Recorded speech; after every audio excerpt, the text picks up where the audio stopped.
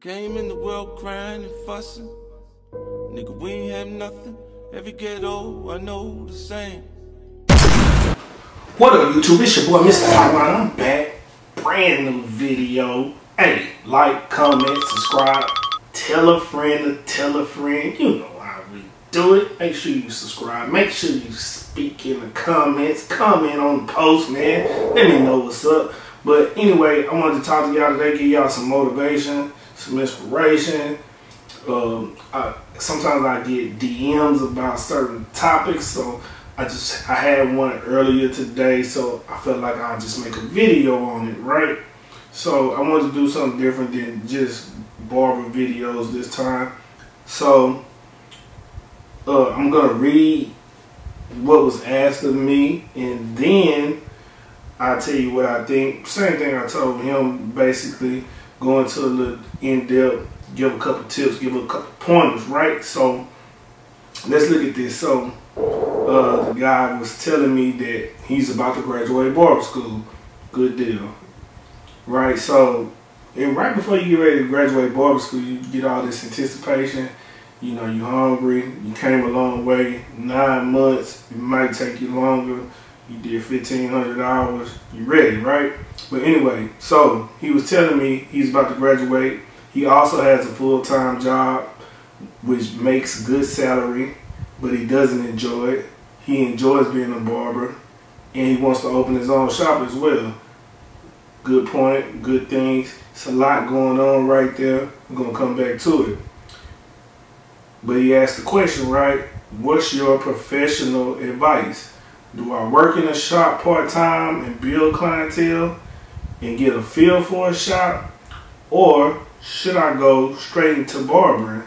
If so, should I go into a shop first before opening my own? Now, so let's start from the beginning. He's still in barber school, right? But he works a part-time job, so I know that it's taking him longer than 9 months. Obviously, to do it, because you have to go to barber school about 8 hours a day, right? So in order to every day for 5 days a week in order to finish in 9 months. So like financial burden sometimes have you in a position. So some of the things I like to tell people sometimes, man, you know, having a job is cool, but if you're going to be a barber, you have to invest your time into it, right? I have a real estate license, but I don't really use it because I use barber the majority of the time. And it's a good thing to have, but you can't put your all into two things at one time. So I understand, though, you know, you have to make money, so, but it will keep you in a certain cycle. If you are too dependent on the job, you have to step out on faith, right? Faith is everything with this, right? Being an entrepreneur, faith is everything. You have to believe in what you're doing, and you can't worry about some of the things that might come up. You just have to handle it when they come up. But financially, it's tough. I know it sounds, I'm saying it like it's easy, but it's really not. So I understand, because I've been there, I've done that, but sometimes jobs hold us back, right? So anyway, let me go to the next thing, right? So also, he says he doesn't really enjoy his job. He enjoys barbering, which is a good thing. He realized what he really wants to do in life and what he likes to do. He may like the freedom that it really gives him. It allows him to be creative, flexible. He may have kids, he may have somebody he taking care of, parent-wise, anything, but it's a couple things that he might like about it that his job doesn't offer, right? And then also he said he wants to open his own shop as well. That's always a great thing. You should want to open your own business at some point, right? Even when I go to career day and I talk to kids in middle school, they might tell me they want to be a doctor. Even though they want to be a doctor, you can work in a hospital. I always tell them to start their own practice. I always just believe in starting your own business. That's just me. So that's what I teach to my kids and everything, right? So Also, so fast forward, he wants my professional advice. Does he work in the shop part-time while he works and build his clientele and get a feel for the shop? I definitely think you need to work in a barber shop. Part-time is only going to produce part-time results, right? So it may seem like it's working, but it's going to take a toll on you eventually, and you're only going to get half results. You're going to be very tired from this. So again, you have to find something to put your all into, right? So you're going to have to get a structure. Either you're going to have to just work that job and barbering is going to be part-time, or you're going to be a barber full-time and the job is going to be part-time. You can't go part-time and make it full. It just don't work that way, right? So also, should he just go straight into barbering? And if so, should he go straight into a shop first before opening his own? I cannot tell you if you need to go straight into barbering. What I personally probably would do would be to go straight into barbering because I believe in it that much, but I've done it already, so I know what it takes, and it would seem easy to me, but for somebody who hasn't, it wouldn't be that simple, right?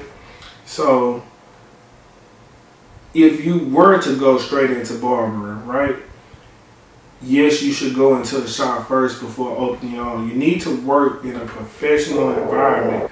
Barber school is barber school. It's okay. They teach you the basics just of cutting hair. Enough to pass the test. They teach you, sanitation and sterilization, how to cut hair, a couple different techniques.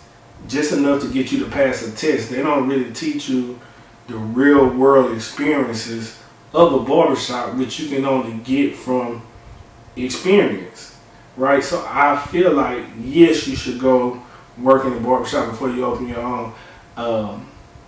That's the best way to be successful with it. So another thing with that, I told him, when you do that, or if you decide to do that, shop selection is important, which he said brought him to his next point. Shop selection, right? He said, should it be based on activity or culture? Now, when I was a young barber at first, I was 20 years old, 22 years old when I got my barber's license. So at that time, I was young. Yeah, I wanted to be where everything was going on. Now, like I was telling him, activity doesn't always mean good, because it could be the wrong activity, right? We all know some of the stuff that happens at barbershops. You got this going on, that going on. That's activity, you know what I mean? So I wouldn't just say pick a barbershop based on the activity. I told him that you want to find out what you want from the barbershop. So culture is another thing, right? For me, I would tell young barbers to go to a barbershop where you can learn from.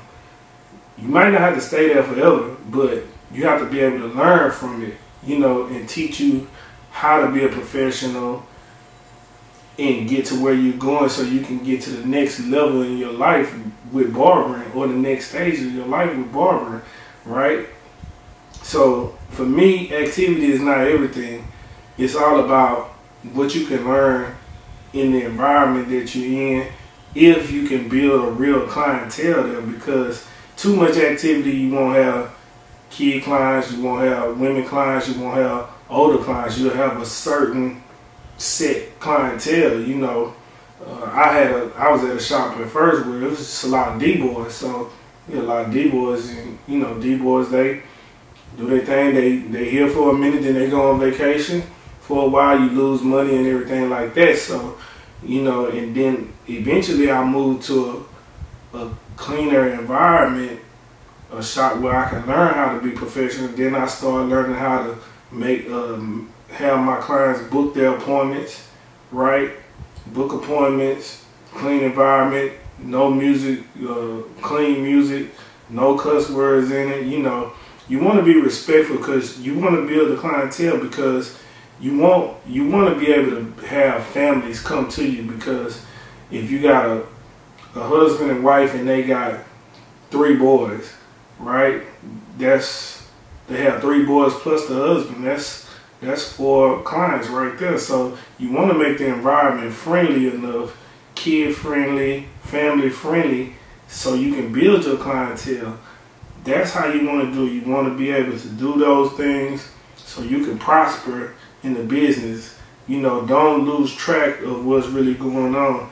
And when you learn all those things and you feel like you're ready to take the next step, then you go open up a barbershop. You know, it took me a while to learn all that. I had to go through a lot of different things because I never had anybody break it down for me like that. You know, so I just did it on my own. But I can actually share this with you and give you some insight on what's going on. You'll speed your process up a lot faster. So once I learned all those things, I opened up my own barbershop. So, you know, take the necessary steps. Think about what you want from barbering. Think about what you want from the barbershop that you start in. And this applies to a lot of other things. Even if you go work a regular 9 to 5, hey, you want a job that's gonna have you there from 9 to 5, or you want a job that's gonna be from 8 to 12, you know, because you got to pick up your kids, or you have to do other things, you got a parent that you got to take care of, anything like that. You might want a job that's flexible. You have to ask yourself what you really want. You have to find out from you what you really want from your career and things that you're trying to accomplish. So I just wanted to share that. I didn't want to use the person's name. I gave him the same advice that I'm telling you, but this is more in depth. So a few things you need faith, you need patience, you need self-discipline, you need to have structure.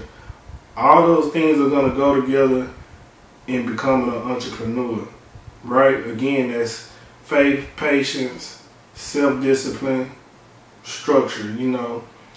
And remember to just set small goals every day to get where you want to go, you know what I mean? So that's what I wanted to talk about today. That's my inspirational quote. Don't forget to leave comments in the comment section.